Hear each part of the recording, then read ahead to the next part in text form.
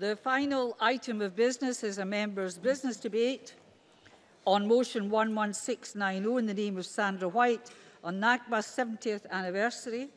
This debate will be concluded without any questions being put. Would those members who wish to speak in the debate press the request to speak buttons now. I call on Sandra White to open the debate. Ms White, please. Thank you very much, Presiding Officer. Can I also thank the many members who signed the motion, giving it cross-party support and enabling this debate to take place.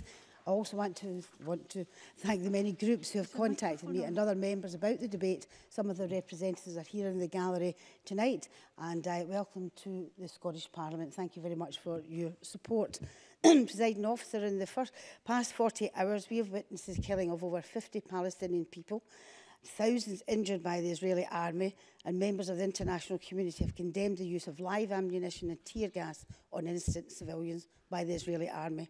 And I add my voice to that condemnation and stand in solidarity with the Palestinian people who have been denied the right to return to their land and their homes, the Nakba.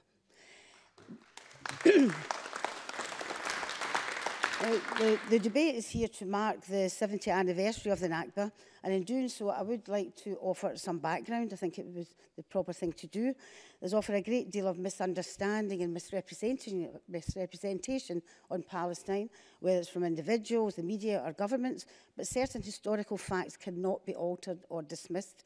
After the dissolution of the Ottoman Empire in 1914, the British occupied Palestine as part of the Sykes-Picot Treaty of 1916 between Britain and France to carve up the Middle East for imperial interests. In 1917, before the start of the British Mandate, 1920 to 1947, the British issued the Balfour Declaration, promising to help the establishment in Palestine of a national home for the Jewish people, essentially vowing to give away a country that was not theirs to give away. In early 1947, the British government announced it would be handing Palestine over to the United Nations and therefore washing its hands of any responsibility to the Palestinian people. On November 29, 1947, the UN adopted Resolution 181 recommending the partition of Palestine into Jewish and Arab states with a special, and this is very important, a special international status for the city of Jerusalem. And that's an important point to make, and I hope Mr Trump and others are listening to that. The proposals were not seen as acceptable, as they went against the principles of the right to self-determination and imposed conditions that were seen as unfair and unworkable. This led to the 1948 conflict, which saw Israeli forces take control of a much larger area of land that was proposed in the UN resolution, and an estimated 700,000 Palestinians fled or were expelled, with hundreds of Palestinians, towns and villages depopulated and destroyed. This is the Nakba, and those who fled are still waiting to return.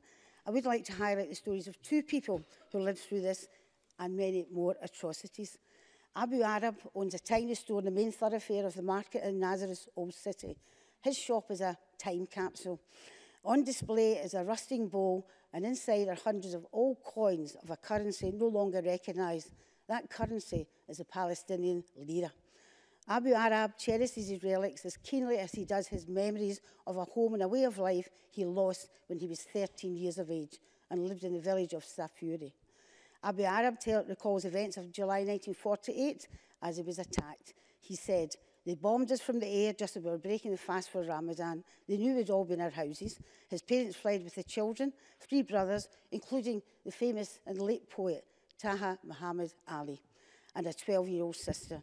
They were forced northwards towards Lebanon. Shortly after they arrived at a refugee camp there, his sister died, and his father decided he must make the dangerous journey back home. At the journey's end, they found the village was gone. The area had been fenced off and declared a military zone, and anyone entering risked being shot. He says, "We had nothing. Everything had been taken from us." Abu Arab helped to found the main body representing the internal refugees, ADRID, the Association for the Rights of the Internally Displaced, which for the past 30 years has organised an annual Nakba March. Omar was only 8 when her family was expelled from their hometown of Jasur in 1948, and landed in Jabalia refugee camp in the northern Gaza Strip. The refugee camp was established by a United Nations agency for Palestinian refugees for an estimated 35,000 people who were evicted from their area.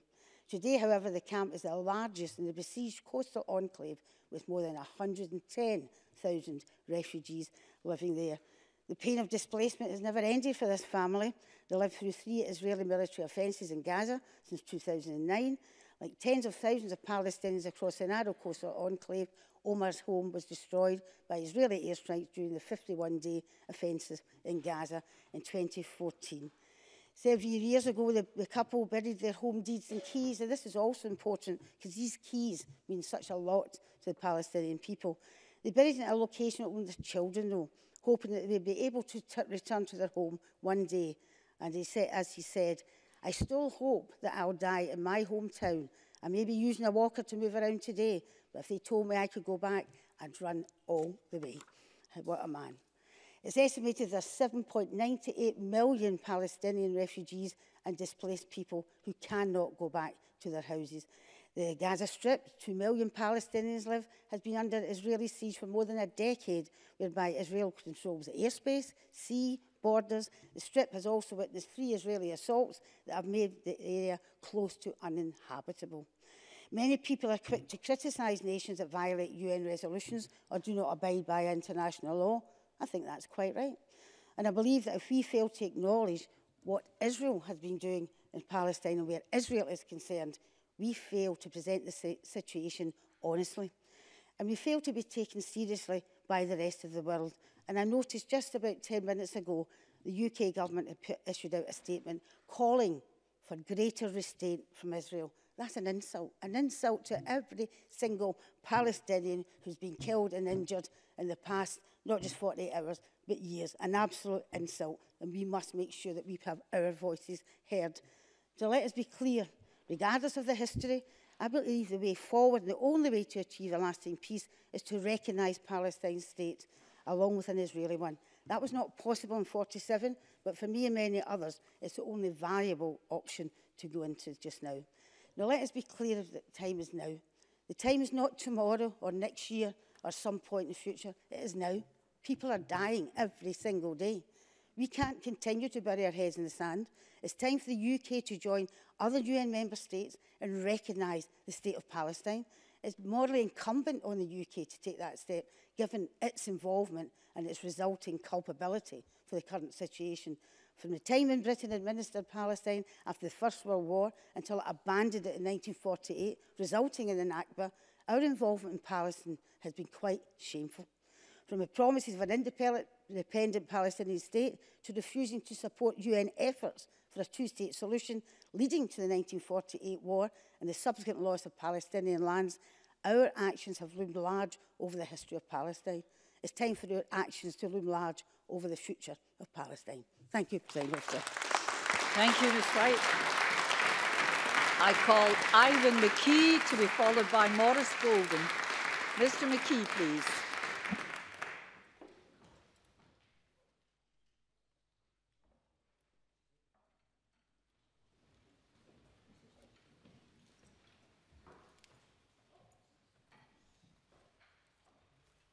Doesn't appear to.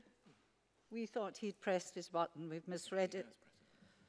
He has pressed his button. Where's Mr. McKee? He's not here. Oh, sorry, I've called you Mr. McKee. Sorry. Oh, dearie. You need to... I was beginning to think I was taking a wee turn here, Mr. McKee. Ivan McKee to be followed by Maurice Gold. I did call him, didn't I? I didn't. Thank you. I've got some allies. Ivan McKee to be followed by Maurice Golden. Thank you. Thank you, Presiding Officer. And thank you very much to Sandra White for bringing this hugely important debate to the Chamber this evening. And of course, our thoughts today are with the families of those killed by the Israeli forces over the last few days. And the very sad situation, tragic situation that's developing in Gaza. The Nakba, or the catastrophe, as it's called by the Palestinians, as Sandra White as explained, was the events that happened 70 years ago when more than 700,000 Palestinians were evicted, forced from their land and from their homes. More than 500 villages and towns destroyed, and the descendants of those Palestinians still living in Gaza, in the West Bank, in Jordan, Lebanon, Syria, and across the globe. And while those events were 70 years ago, they're still very much alive today, as the tragic events of yesterday and over the last few weeks have demonstrated, with the Palestinian people making clear their determination to one day return to the homes from which they were expelled. And Gaza is very much a consequence of the Nakba. More than 50% of the population living in Gaza are refugees from the events of 70 years ago. And that ethnic cleansing that happened 70 years ago, let's be clear, still continues every day through to the present. And when I was visited Palestine, my first trip to Palestine very recently, I witnessed very much at first hand the events that continue to unfold day by day. I was taken to the South Hebron Hills by an organisation called Breaking the Silence, who are an organisation formed of ex-Israeli veterans from the Israeli army who are making a stand to state that the things that they were asked to do while they were in the army were unacceptable, and making it public to the population in Israel and internationally of the unacceptable things that the Israeli army are expected to carry out in the occupied territories day by day. We visited the village of Susia, where the residents on no less than 6 occasions over the last 70 years have had their homes destroyed and have been moved on, only to return back and rebuild and try to carry on their lives. That's in what's called Area C of the West Bank, the area that's under Israeli military control. Right next to the Palestinian villages there are, of course, the illegal Israeli settlements. And the Israeli army is there, not to police the situation, but with a very clear intent of protecting the settlers and doing whatever is required to make life as difficult as possible for the Palestinians that live there. We witnessed Palestinians trying to farm on their land and plant trees there and been thrown off in front of our eyes by the army. The army creates so-called military zones for the specific purpose of preventing Palestinians to farm there, again throwing them off their land, destroys the water system so the Palestinian villagers can't continue their agricultural business on the land that they own. I met with Medical Aid for Palestinians who are here today, and they explained the situation on the Israeli checkpoints where 57 Palestinians had died in the last year trying to get to hospital, but stopped by the Israeli army from doing so. And I met with B'Tselem, a very effective and brave Israeli human rights organisation that document across the occupied territories the human rights abuses that are carried out by the occupying forces. I think that the time I've got available, just to wind up, it's clear that the situation is getting worse. The actions by the Trump administration are disgraceful in identifying Jerusalem as a capital of Israel. That's only going to make the situation worse. And now is the time, as Sandra White said, for internationally, from message from this Scottish Parliament and Scottish Government, from the UK Government, from the European Union, from others internationally, that the time has come to end the ethnic cleansing of Palestine and to move towards a just peace in the region. Thank you. Thank you very much, Mr McKee. I call Maurice Golden to be followed by Anna Sarwar. Mr Golden, please. Thank you, Deputy Presiding Officer. Let me begin by paying my respects to the many people tragically killed and injured during the protests in Jerusalem. It is important that we remember such events lest they become lost in the cycle of violence that sadly plagues the region.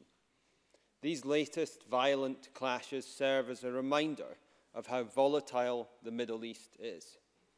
Centuries of anger and conflict have led us to the present, where Israelis and Palestinians share an uneasy coexistence. It is that legacy of conflict and strife that we are here to debate today.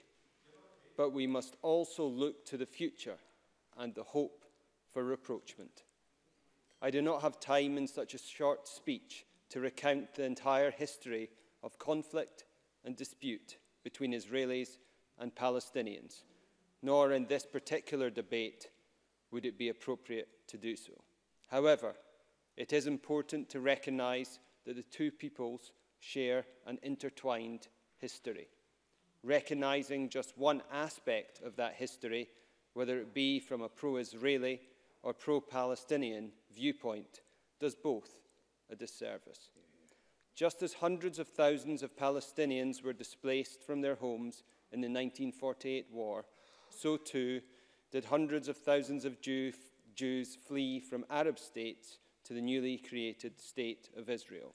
Both occurred against a backdrop of war that claimed thousands of lives. I will not attempt to draw equivalence between suffering and loss, but I point out that Israelis and Palestinians are two people linked by the same tragic events. If we want to see the cycle of anger and violence broken, we must acknowledge that link, that shared tragedy. In that light, we must recognise that the motion only tells half the story. It refers to the generations of pain felt by the Palestinian people, and so do I. But we should also recognise the generation of fear felt by the Israelis, who have also found themselves under attack. The United Kingdom rightly favours a two-state solution. If we are to seriously champion the cause of the Palestinian people to live in their own state of peace and security, we must also champion the right of Israel to exist and be free from attack. Both causes are equally valid. Israel was born amidst war, but it has come through adversity as an established democracy in the Middle East. Of course, Israel is not perfect, nor should we defend every action of the Israeli government. Israel does show the world, however, that a free and democratic society governed by the rule of law is possible in the Middle East. It is important that we remember the suffering and loss on both sides, but we cannot be bound by the darkness of the past if we want a brighter future for both Israel and Palestine. Well done, Thank you, Mr. Golden. I call Anna Sarwar to be followed by Ross Greer, please. Mr. Sarwar. Thank you, Deputy Presiding Officer. I actually wasn't intending in speaking in the debate, but to listen to the debate, because I support everything that Sandra and I'm sure many others were going to speak about. And I want to congratulate Sandra White for bringing forward this motion and this debate.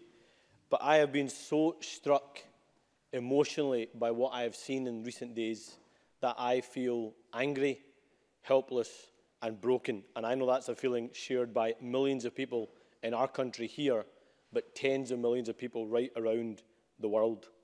Because the events of the last few days will have lasting consequences. The opening of the US Embassy in Jerusalem is a direct and deliberate threat to any chance of peace. It's a deliberate attempt to kill any hope of a peace process, and it is a deliberate attempt to kill any chance of a genuine two-state solution. It has been a deliberate act to inflame and escalate tensions, not to de-escalate tensions. And the events in Gaza prove that. 50 people have been killed, including women and children. Over 2,000 people have been injured. And this is not an isolated case on one day. This is an ongoing crisis every single day. And to put it into stark contrast, can you imagine if the city of Glasgow was surrounded by a wall with limited people allowed in, with limited supplies allowed in, with no one allowed out, and we had intermittent firing of rockets and missiles into it? What would be the reaction of fellow Scots? What would be the reaction of the international community? But that's what's happening to the people of Gaza every single day. It's the death of humanity that's happening in Gaza and the West Bank, and we have got to stand up and speak out about it. Because the reality is that Donald Trump is not an honest broker for peace. He has broken that chance of peace. And where is the international community? The so-called international community that we all say the international community needs to send out condemnation. The international community needs to come together. The international community needs to start a peace process. There is no such thing as the international community when we see international horrific incidents happening like this. We talk about the peace process. There is no peace process to revive. There is no peace and there is no process. And every single day that we waste makes the chance of achieving a two-state solution less and less likely. To be frank, shame on us. Shame on all of us. Shame on every single person right across the international community that allows this tragedy to go on day after day after day. Innocent people denied their basic rights of access to clean water, access to food, access to employment, access to any kind of peace or justice or access to democracy, things that we take for granted every single day. I've been to the Gaza Strip. 2/3 of the population only eat because of UN food programs. 1/3 of essential medicines listed by the World Health Organization aren't available to the people of Gaza. This is a tragedy in our world, on our watch, and we should all be collectively ashamed of ourselves. I'm sick of condemnation when bad events happen. Condemnation is no longer enough. We need to wake up as a genuine international community and act, because if we don't, the legacy that we leave behind is one of shame on the entire global family that we allegedly live in. I call Ross Greer to be followed by Pauline McNeill. Mr Greer, please. Thank you, Presiding Officer, and thank you to my co-convener of this Parliament's cross-party group on Palestine, Sandra White, for ensuring that we're able to mark the Nakba in the Scottish Parliament today. Little did we realise when we were discussing preparations for today at the CPG that this debate would prove so tragically timely. Though Israel's barbarity is of no surprise to anyone with even a passing understanding of how their state came into being or its actions in each and every year since, many of us had hoped with the world's eyes on them yesterday, even if for nothing more than PR purposes, Israel might show some restraint.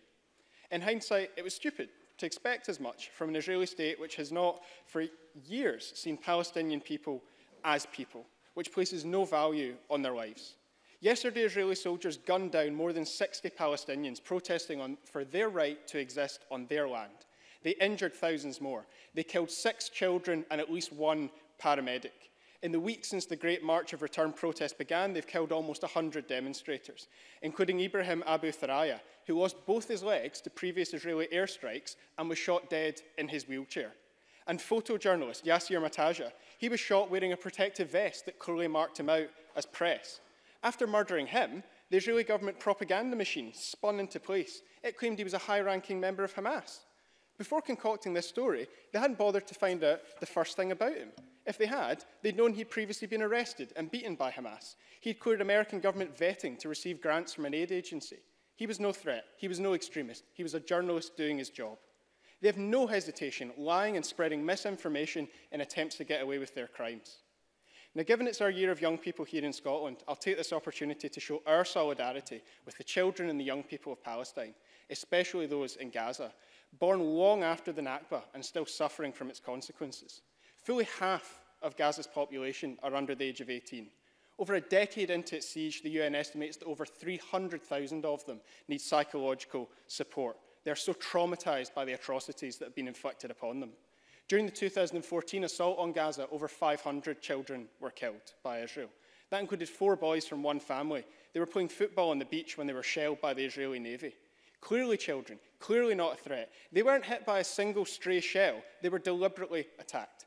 As they fled across the beach, the Israeli ship adjusted its aim and fired a second shell, killing them all.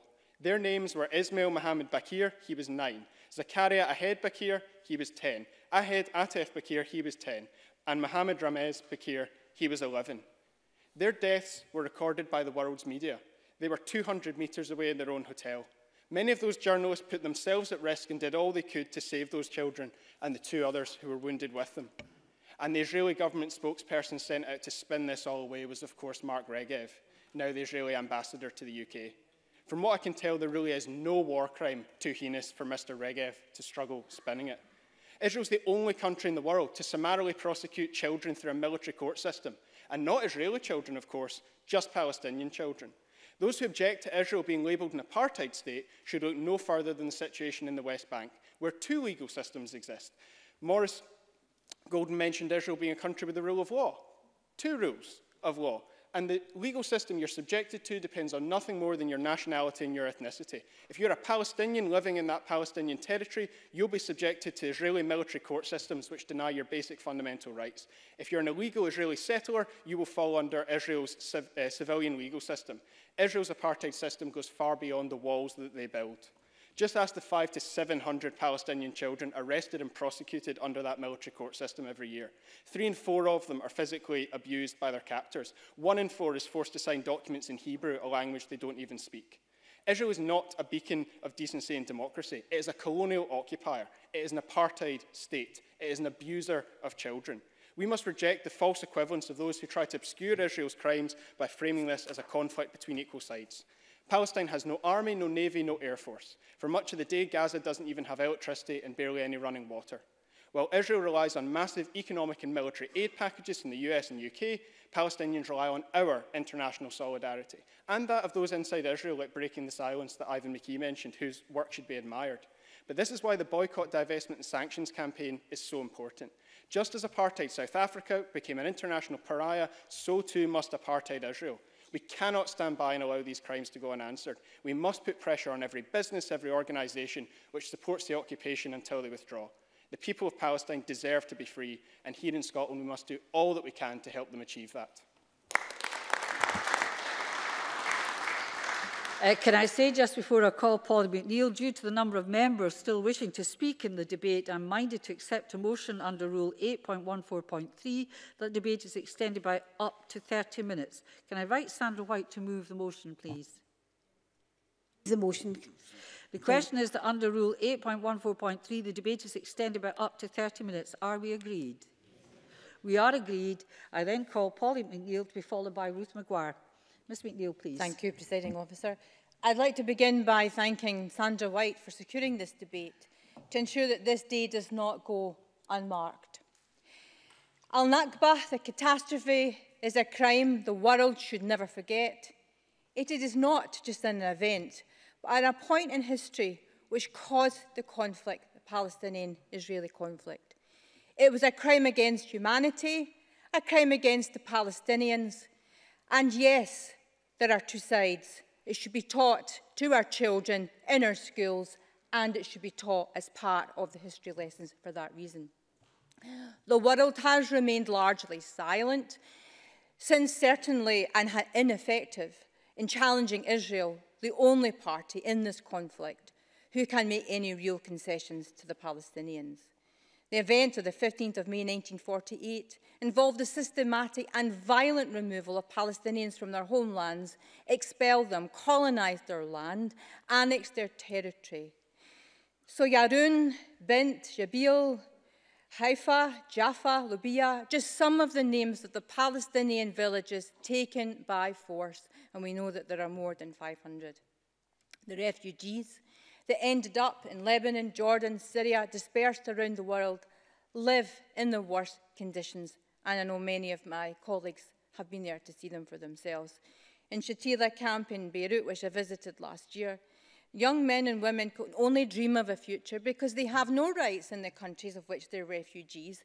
And a young woman I spoke to last year who's desperate to be a doctor can't really achieve her dream because she has no rights in Lebanon, where she lives in a refugee camp.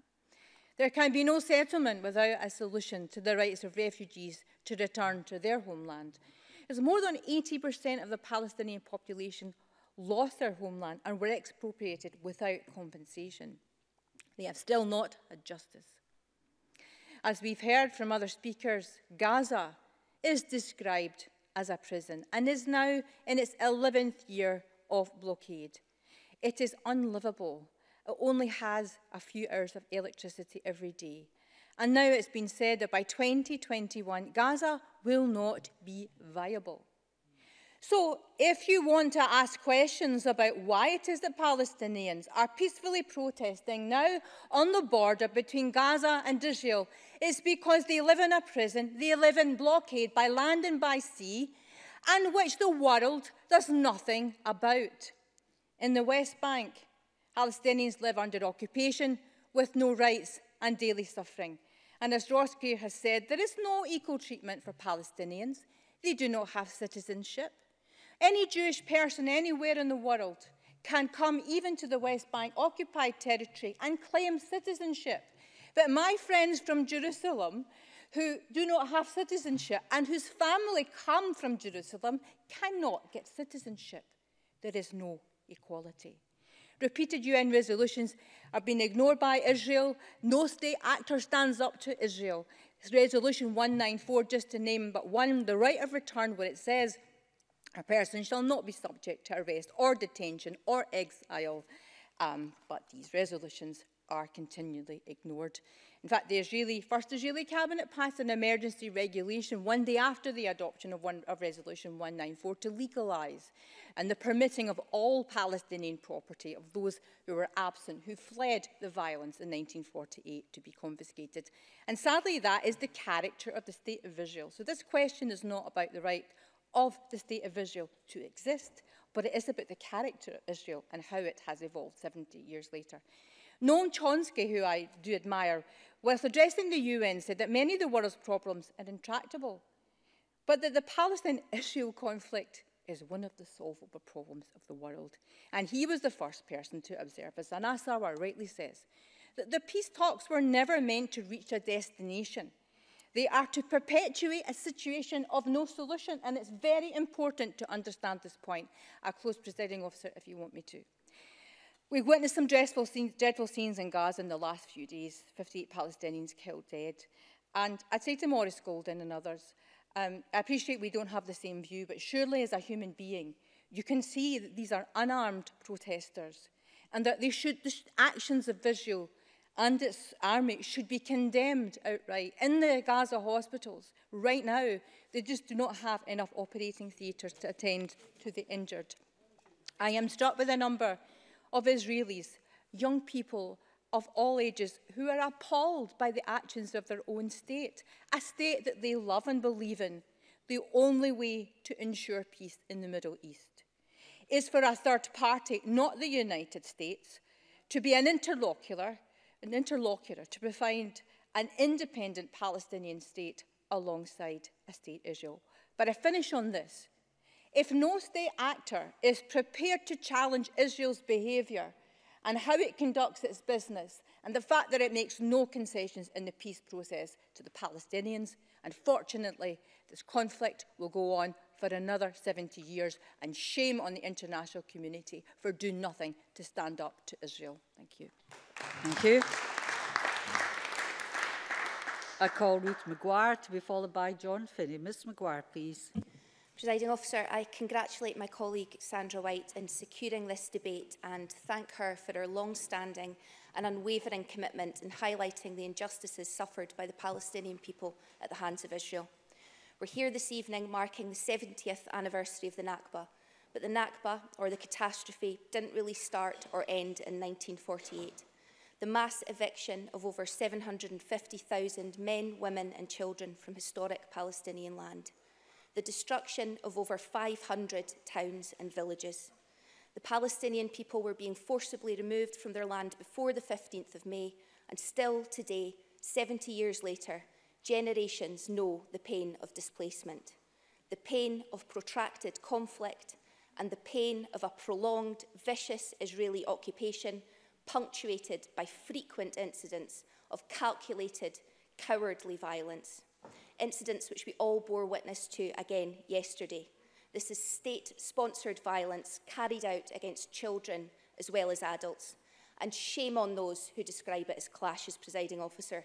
None of us, not a single one of us, are fooled by that term clashes when describing what's been happening over the last few days. Quite simply, this is a massacre. There is no justification for. And I fear that the actions of the so-called superpowers and the UK's impotent response simply mean that we've never been further from justice, that we've never been further from peace. I can't have been the only one sickened by the grotesque pictures of US dignitaries' decadent backslapping celebration of their embassy opening in Jerusalem as snipers fired at unarmed civilians, maiming and killing. It was a massacre. Medical Aid for Palestine state that Palestinians living under occupation or blockade in the occupied Palestinian territories or as refugees in Lebanon, are subject to intolerable stress in every aspect of their daily lives. Lack of access to health services, settler violence, threat of home demolition, unemployment and trauma caused by conflict and displacement are all facts of daily life. Over 4 million displaced people were registered by the UN as refugees and unable to return home. A constituent of mine has Palestinian family in Jordan. He tells me that the children have asked their grandpa there many times why he didn't stay. And he tells them that they were so worried. They knew what was being done, and they fled in all directions. The mass eviction of over 750,000 men, women and children, the destruction of over 500 towns and villages. He believed it was only temporary and that they would be home soon. 4 generations have passed and they're still exiled. Still there is no justice and still we are far from peace. Presiding Officer, I almost can't bring myself to imagine how despairing the seeming absence of any prospect of peace, freedom or justice must be. It is absolutely heartbreaking. The old are still alive and the young will never forget. And we won't forget here in Scotland either. There are many local organisations campaigning for justice for Palestine, like the Ayrshire Palestine Forum, who this month marched with the Trades Councils on May to raise awareness and hold regular stalls and events. Find your local group and support them. There are national demonstrations taking place this weekend. Those in the west of Scotland might like to join me on the 19th of May in Glasgow. And if you can't join a group, if you can't join a demo, you can take action as an individual. Boycott, divestment and sanctions are a legitimate, peaceful action to take. It has worked before against apartheid and it can work again.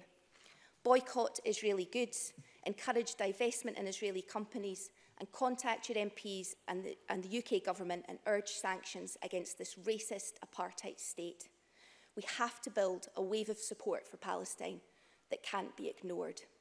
Finally, I just encourage everyone who cares about peace and justice to take action and do all that they can. Thank you. I call John Finney to be followed by James Dornan. Mr Finney, please. Thank you, Presiding Officer. I too would like to congratulate my friend and colleague Sandra White for all her efforts on behalf of the Palestinian people and for bringing this motion here. I think it's very important that we remember 70 years on and every day has been a day of misery for people there. And it's important that we don't forget the role the UK played in that. We can't rewrite history, and of course history will show us that a bullying state will remove a group of people from their own homes and land. They will seize those homes and land and put their own people in them. They'll imprison and abuse the original occupants. That's what the Nazis did. That's what happened under Stalin's Soviet Union. And that's what's happening on a, excuse me, on a daily basis in the apartheid state of Israel. And that's an appropriate term. And the gentleman who compiled that term in a UN report and was hounded around this planet for evidencing the fact that Israel is an apartheid state is an example of the bullying that goes on. So I unreservedly condemn that inhumanity. And I'm surprised why a group of people will only be prepared to condemn 2 of these 3 categories that I mentioned there. And I also condemn violence. I think everyone has the right to defend themselves. I do condemn violence. But underlying causes of that conflict must be recognised and must be looked at. Most of all, in this chamber, I have the opportunity to condemn apologists.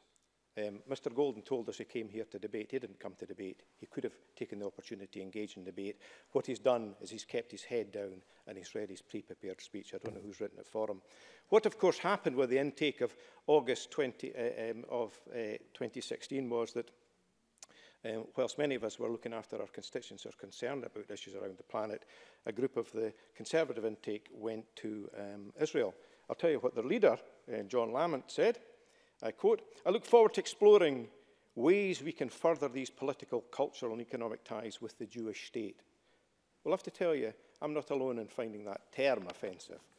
And what they did do when they were there was they took the opportunity to do a bit of sightseeing. And I know you don't like props, so I'm not going to hold up the picture. But if I tell you, Presiding Officer, that Messrs Mundell, Ross, Lamont, McInnes, Thompson, Lockhart, Green, and along with Miss Wells and Miss Hamilton and Mr Morris Golden are pictured. They're pictured at the West Bank wall, which was erected in 2007. It's a violation of international law with the International Court of Justice. And they're all standing there grinning profusely with the military officer who built the wall. What a tremendous propaganda success for that vile regime, handed to them on a plate. Now, I respect international law. It's evident that the Conservatives don't. I also am prepared to condemn anyone involved in violence. So there's a lot of concern about state media control that emanates from Russia. The killing of journalists is a factor there. Well, of course, we know that that's exactly the same in Israel, and people who are prepared to condemn Russia on that basis should be prepared to condemn Israel. Because as we've heard from many speakers, there's been an intentional targeting of people who have tried to record this. Innocent people with press vests being shot. There's many fine people in Israel, and I think in previous speeches I've mentioned the respected war correspondent Gideon Levy, who was vilified for documenting in his analytical form what he saw in Gaza, just as he had done in the Chechnya and just as he had done in the Balkan conflict. Like others, I visited Gaza in 2012 with my colleague Claudia Beamish. It is a human prison. Now, I find it particularly galling that the Conservative Party will condemn a government giving the provision of a baby box to a family, but have nothing to say on babies in Gaza being denied electricity, food, sustenance, shelter, and most of all, a future. I think it's to your eternal shame. And of course, what we do know about Gaza, it's a very, very successful live test ground for the munitions of Israel's very successful arms industry. But I want to be positive. I do think justice will prevail. I do think individuals that deserved, and clearly the Conservative benches find that amusing. I don't think there's anything amusing about justice prevail. It does catch up in folk. It caught up on the Nazis, and it will catch up in this present regime. The people will be taken to trial, and they'll get their opportunity to say their bit and be defended. People have talked about the keys, and I think they're a very, very wonderful symbol. I think these keys will yet be used to gain access to houses. But I say again that history will judge very harshly those who have colluded, promoted, appeased, and denied. So the online bullying that participants in this debate will have at the conclusion of this debate, because that's the way things work, people come out the woodwork, or very nice, mild-mannered wee women want to come and see you and harass you, because that's the way that it works. That's how it worked with Nazi Germany. That's how it worked with Stalin. That's how it worked with Pol Pot. That's how it works with this regime. So let's not forget, it's important. There are many things that could be said. I'm sure you'll tell me to be quiet. What I want and what is required is the fulfilment of international law in something approaching humanitarian norms. Thank you. Thank you. I hope I'm allowing members generosity with their time in the debate, so whoever's speaking. Can I call James Dornan to be followed by Claudia Beamish, please? Mr Dornan. Thank you, Presiding Officer. Can I start off by congratulating Sandra White on bringing this to the Chamber today? As was said, I think, by Ross Greer earlier on, the timing could not have been more horrifically apt than it turned out today. There's lots that's been said about the Nakba, and I don't think I want to go over that, except for to say that if that happened today, we wouldn't be calling it a catastrophe, we'd be calling it ethnic cleansing, because that's exactly what they did. They ethnically cleansed. I've not been to Palestine yet. We were hoping to arrange a trip once, and I had to get cancelled late on. But I have been to areas that have gone through similar things. Like I've been to Uganda and South Sudan. I've been to Serbia, where I've met Syrian refugees, so obviously there's two connections there with the Bosnian conflict. I'm going to Srebrenica very shortly. And you wonder to yourself, how do you get to such a place? And you can't do it if you see the other person as the same as you. And what we are seeing in Israel is what has happened in some of these conflicts across the world, that the Israeli government do not perceive the Palestinian people as being equal to the Israeli people. If they did, they couldn't possibly treat them in the way that they're treating them just now. I mean, I watched some of those scenes. It would just break your heart. There was a baby died today from tear gas. Now, correct me if I'm wrong, but I'm fairly confident that child was not trying to climb over the wall or go through the wires. Just like that guy in the wheelchair that Ross was talking about earlier on.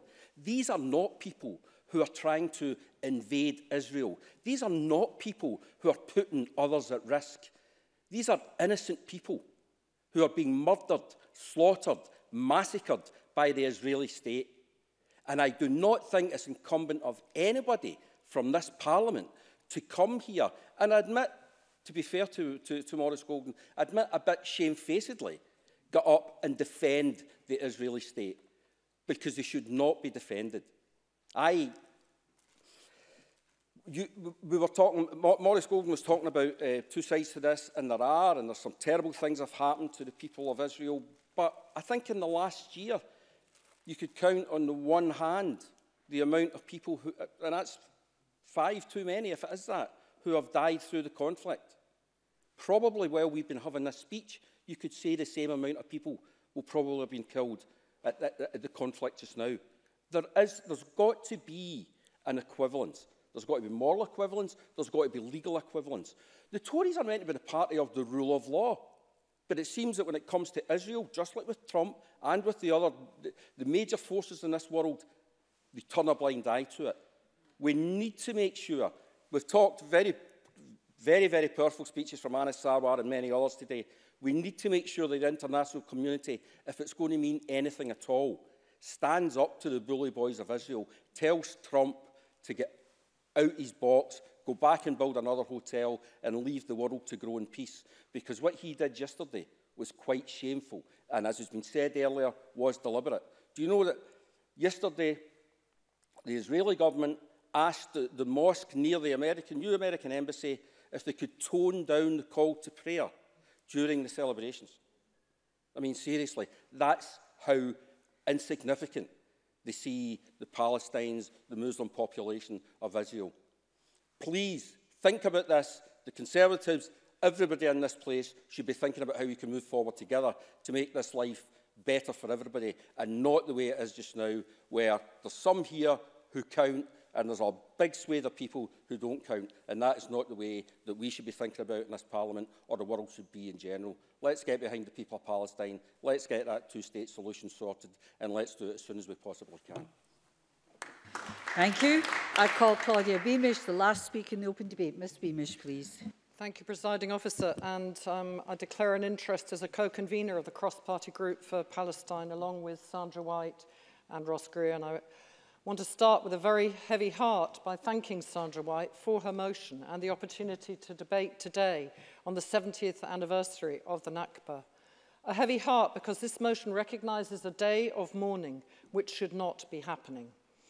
It is also a shameful day for the Israeli state, whose actions over all this time have caused untold suffering, and there is much that breaks with the tenets of international law in that as well. It is also a day of disbelief for me and so many others across the world. Disbelief that a United States president has shown such total disrespect for a whole displaced, persecuted and imprisoned people. Yes, imprisoned in what should be their own land, by moving the American embassy from the capital, Tel Aviv, to Jerusalem, which is a holy city for Christians, Muslims and Jews alike, and thus totally inappropriate as a capital city for anybody. As reported in the New York Times of the 7th of December last year, and I quote, all but 2 of 11 former US ambassadors to Israel contacted by the newspaper after President Trump's decision to recognize Jerusalem as Israel's capital thought the plan was wrong-headed, dangerous, or deeply flawed. Today is also a day to recognize that many Jewish people in Israel and across the world support a just solution for Palestinians. This is symbolized for me by the handing out of flowers to Arab and Palestinian residents by some 200 activists in the old city of Jerusalem, ahead of the Flag March, as it's known now, a mass rally of thousands of Jewish nationalists that has been criticized and indeed, in my view, is provocative. However, this is also further a day of deplorable déjà vu for me and for so many others. I grew up knowing Palestinian exiles when I lived in London as a child, And I visited Lebanon with my father when I was aged 15. He was then a politician and saw the refugee camps alongside me. That was 40 years ago. And now, today, the Nakba, or mourning, recognises 70 years since the start of this shameful story. As many in this chamber and beyond will know, there are 5 million Palestinian exiles forced out of their lands into camps and other countries across our planet. And we have heard about Gaza City as well. John Finney and I and many others here visited Gaza City over the years. And I have signed his recent motion about Israel being an apartheid state. Having visited the occupied territories in 2012, we witnessed schools and homes bombed in totally disproportionate attacks by the Israeli state, shortages of medical supplies in hospitals. We saw desperate shortages there, and dependence on the UN food aid and bottled water due to the Israeli blockade of Gaza. My debate in this chamber when my friend and colleague John Finney came back was named Thirsting for Justice, and there is still no justice. Now, as reflected in Sandra White's earlier motion about Land Day, 17 unarmed Palestinian protesters were killed by Israeli forces as they tried to show their frustration and, yes, fury at the illegal occupation of their intergenerational homeland. And more, of course, have been injured since that day. And so we come to yesterday. At least 58 Palestinian protesters dead and over 2,000 injured. And Anas Sawa's motion of today notes the UN High Commission for Human Rights, who stated, "Those responsible for outrageous human rights violations must be held to account." And I want also to thank Ivan McKee, because today Medical Aid for Palestine was at the drop-in here in the Scottish Parliament. And I ask all here today and beyond this chamber to consider supporting this charity, which does such robust medical work against deplorable conditions on women's health and on a whole range of medical issues, trying to save lives as well today from those who were injured yesterday. There is, for sure, a 2018 sense of international community, but where is the global responsibility that really must help to find a solution for what has been a 70-year-old injustice? And Scotland and Britain must play their part. And I do ask the Scottish Government today to consider protesting about the present deplorable disproportionate actions of the Israeli state and to demand in the strongest terms that Israel recommences the negotiations with the Palestinians to create a Palestinian state and a fair and secure solution for all those concerned, wherever they may be. And I understand my colleague and friend Pauline McNeill has just highlighted to me that the UN Security Council is currently holding an emergency meeting to discuss the Gaza protests. The indomitable Palestinian people will not give up the keys. This must not pass to another generation. It is time for them to go home. And the international community and everyone in this chamber and throughout Scotland and Britain must help to make sure that we play our part to make this happen. Thank you. Thank you. I now call on Dr. Alistair Allen to close the government. Minister, please. Thanks, Presiding Officer. I welcome this debate to recognise the 70th anniversary of the Nakba, known, as we've heard, by the Palestinian people as the Day of Catastrophe. And I thank all the members who have taken part in this debate. I'd particularly, as others have done, like to thank Sandra White for raising the motion in Parliament tonight. It is as well to remember the horrors that we commemorate. In 1948, there were 750,000 evictions and 4 million refugees. And we can hardly ignore the horrors of this week either, a point which many members have made eloquently. Now, yes, Mr. Golden, there has, of course, been violence on both sides in the past and the history of this conflict. But this week we have seen an escalation of violence by the Israeli government and the highest death rates that we've seen in the region since 2014. Following the recent protests along the Gaza border, there has been appalling state-sponsored violence leading to large-scale loss of life and thousands of injured, including, as we have heard, children. The Scottish Government, as I think this Parliament does also, urges for every effort to be made to prevent further escalation, and in particular, all possible steps must be taken to protect children along this border. And can I say to anyone who wishes to be more equivocal about that, we either specifically condemn the killing of children or we don't. And I hope that that is a message that leaves this Parliament today. And so I echo the words of the First Minister yesterday, condemning the appalling violence and urging international law to be upheld and human rights to be respected. I would also like to reiterate the words of the Cabinet Secretary for Culture, Tourism and External Affairs, Fiona Hislop, who last night condemned the Israeli government's absolutely excessive use of force against civilians. The use of force on this scale against civilians has to be unjustifiable. I add my own condemnation of the Israeli government's actions to the condemnation which has been heard from around this chamber and from around the world. Now, the Cabinet Secretary is writing to the UK Foreign Secretary Boris Johnson to express the Scottish Government's shock over the loss of life, her own dismay over the totally disproportionate response of the Israeli government, and to ask the UK government to do all it can to urge an immediate solution to the violence and also to play a full role in re-establishing a meaningful peace process. And the Cabinet Secretary will, to pick up on a point made by a number of speakers tonight, also be seeking confirmation from the UK government that it certainly does not intend to move its own embassy to Jerusalem. Presiding Officer, consider this. Yesterday alone, 58 Palestinians were killed and thousands more were injured. Protesters streamed to the frontier for the climax of a 6-week demonstration, and this coincided with the US preparing, as we have heard, to open its embassy in Jerusalem.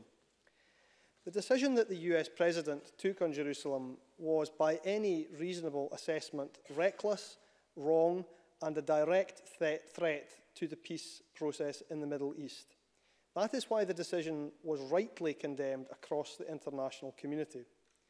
And to bring us back to where Sandra White began this debate, I want to say that the status of Jerusalem can only be determined in a negotiated settlement between Israelis and Palestinians, and ultimately, of course, Jerusalem should be the shared capital of the Israeli and Palestinian states. That is an important principle and starting point in any quest for peace. Presiding Officer, in conclusion, the Scottish Government strongly encourages the Israeli Government and the Palestinian Authority to work with the international community on securing long-term peace and ending the heartbreaking cycle of violence which continues to affect both Palestinians and Israelis. But above all, we must, as a Parliament, take this opportunity to call directly on the Israeli Government to stop the wildly excessive and totally unjustifiable use of force against civilians. So we condemn the reckless decision to open the US Embassy in Jerusalem at the very height of tensions on the Israel-Gaza border. The region needs a considered, balanced, strategic approach to building trust and peace. The opening of the US Embassy in Jerusalem has only served to increase distrust and make a long-term peaceful solution less likely. The Scottish Government, like many others, supports the EU position of a two-state solution based on the 1967 borders and firmly encourages both Israel and Palestine to reach a sustainable negotiated settlement under international law, which has as its foundation mutual recognition and the determination to coexist peacefully. So as we mark Nakba with the distressing scenes that we witnessed this week, it is worth reflecting that peace can only come when human rights are respected, international law is upheld, and all parties join in a genuine peace process that puts the rights of all at its heart. That very basic respect for human rights, Presiding Officer, is not what happened to the people of Palestine in 1948, and be in no doubt, it is not what is happening to them this week. Thank you. That concludes the debate, and I close this meeting.